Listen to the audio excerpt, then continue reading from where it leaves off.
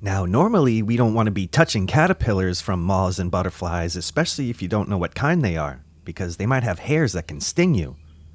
But we've been gifted this special little visit from this special little guy. Do you know what he is yet? Let's see what we got.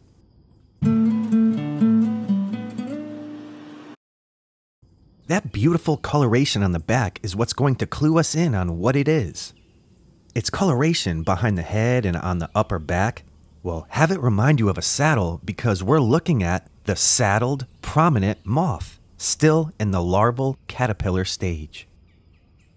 The markings on their backs can get quite detailed.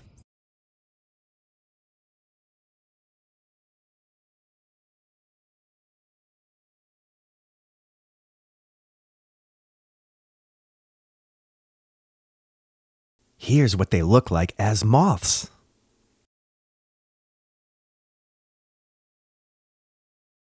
They can vary from greenish gray or brownish gray and can have either creamy white or little black splotches on them in their wings.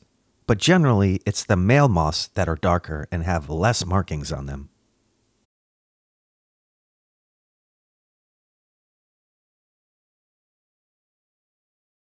They are inconspicuous little creatures, blending into their environment very well.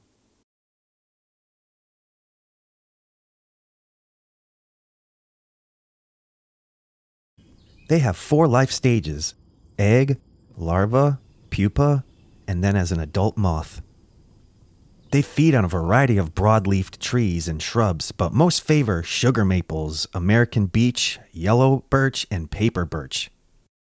They overwinter as pupa, buried 1 to 3 inches down in the leaf litter, in an enclosed, thin, loosely constructed cocoon of silken threads and leaf fragments. They'll emerge in late May through the first week of July.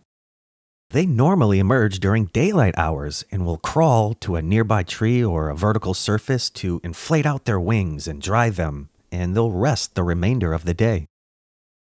Well, these caterpillars have been blamed for widespread defoliation in the past, but it also occurred concurrently with other hardwood defoliators like the mapleworm and green-striped mapleworms and oakleaf caterpillars. They can all feed together in late summer and cause damage as a group. But all their great numbers are usually followed by a sudden collapse after a few years, and they are no longer an issue.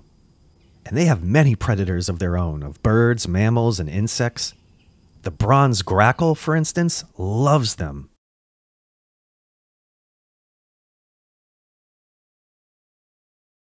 And shrews will find and eat their little pupas in the leaf litter. Their main insect predators are stink bugs and ground beetles. Speaking of which, we just did a video about predatory stink bugs. It was fascinating how they use their little tongue to inject toxins into their prey. Wasps, and small wasps even, will eat their eggs and can even be accounted for 40 to 80% of their egg mortality. And furthermore, other wasps will engage in pupal parasitism. That's when they'll lay their wasp egg in the pupa, and then when their wasp hatches, they'll already have something to feed on. And another thing that you probably didn't see coming that will also keep their populations at bay is fungal diseases, like cordyceps species and entomoptera species. As we've witnessed cordyceps species in the past with insects, the fungus takes over their body and then grows from it. It's just super fascinating. Well, in conclusion, I guess unless you're a tapper for maple syrup production, or unless you see a full tree of these guys, there isn't much to worry about.